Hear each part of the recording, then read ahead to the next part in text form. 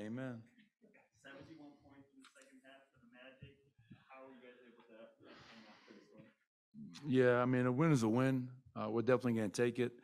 Not our best basketball by any stretch of the imagination. The 23 turnovers to 29 points, and some of them were just so careless.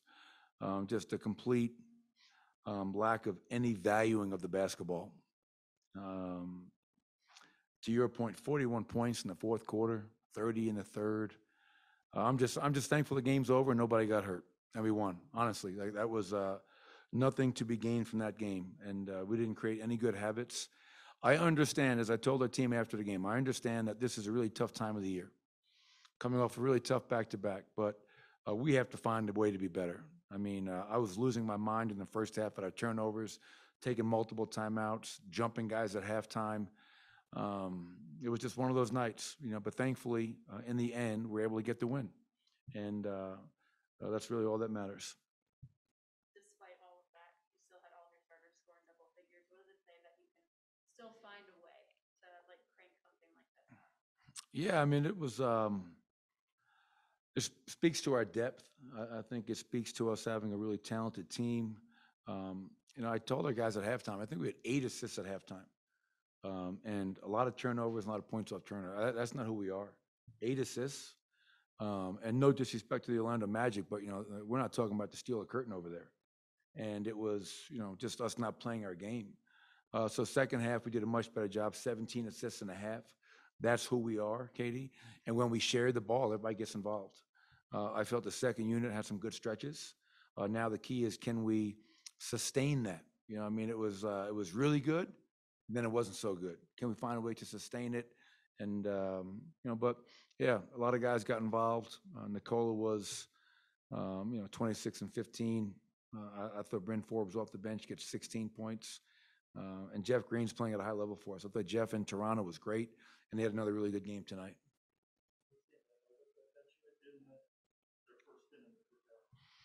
I think overall, I mean, I thought Jamichael and DeMarcus played really well together off of each other.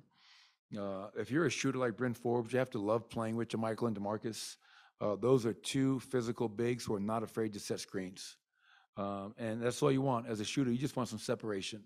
And those two guys are able to create separation for that. Obviously Facu, Austin doing their jobs. Facu had, 5 assists, 5 points, getting guys involved. So, yeah, it's, again, man, I can sit here and try to BS my way through this. We didn't play great tonight. We won the game. That's all I can say.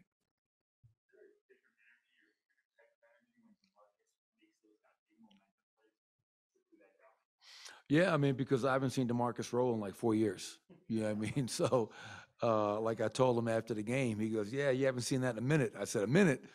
Like a minute." But like when he, you can see all the guys on our bench, like, on the court and on the bench, how much they're like rooting for DeMarcus, which is really neat for me. Like, just from a personal level, from a family atmosphere type of a thing. Like, here's DeMarcus, who 4-time All-Star, out of the league. Shouldn't be the case, and he's here with us. He's found a home, and I love him. And I think you can see all the teammates when he has a play like that, whether it's blocking a shot, rolling and dunking, hitting a three. You can feel the energy. And I come back on the plane the other night from Toronto. Like Katie probably heard him from. Like, DeMarcus is a personality. He's a loud personality, and we need that. It reminds me when we had Isaiah Thomas, IT. IT was a loud personality, which I love because we don't have a lot of that. And then I was thinking about how I coached both those guys together many years ago. That was a lot of personality. But no, I think, I'm happy for DeMarcus, and as he continues to get in shape and get healthier, I think he's just going to keep getting better and better. This team's been such a good first half, where they get up to these big leads, and then sometimes they'll sustain, like tonight, and then there are other times where you see those leads disappear. Do you think it's complacency? Do you think it's a lack of focus? Where do you identify something like that if it's a season-long trend?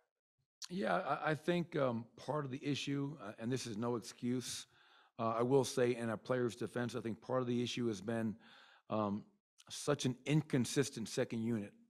What I mean by that is, like, game by game, we have a different second unit throughout the season. I mean, guys are in and out of the lineup with injuries, with COVID, And so it's really hard for a second unit to get into a real rhythm because that second unit changes periodically. So that's one thing I think has been part of that. And then aside from that, it's probably a little bit of all the above.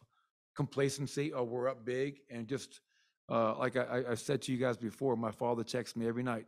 Anytime you guys get a big lead, I start to worry because we give it back. You know, it's just a lack of focus, a lack of urgency, whatever it might be. And we've seen it time and time again. And our first half, Ryan, to second half numbers speak to that. So, I mean, I can't deny it. It's real. It's black and white. The numbers bear it out. So we have Golden State. And then after that, coming out of the break, we have 24 games to go. Can we find a way to be more consistent quarter to quarter, half to half, game to game? That's our challenge. I want to see, you know, like I said to him at halftime, I say, hey, fellas, man, All-Star break starts on Thursday. Like, you know, it's, you know, get your minds back, get your body back, get your energy back. So what I'm hoping tomorrow is let's go to Golden State. They're a great team. One of the tougher places to play in the NBA. Go out there and compete, play hard, and have fun. Let's see where that takes us. We know it's a hell of a challenge going into their gym, but you know, we're playing. I think we're 7 games over 500 now. We're playing pretty good basketball ourselves, and we've beaten that team on the road in their building. A lot of guys were out for both teams. I understand that, but I just want to go in there and compete. I want to be present, have the ability to be mentally tough enough to be present in the moment, and then when the game is over, then we can kind of pull the cord and relax and get ready for our break, but not before. Thank you.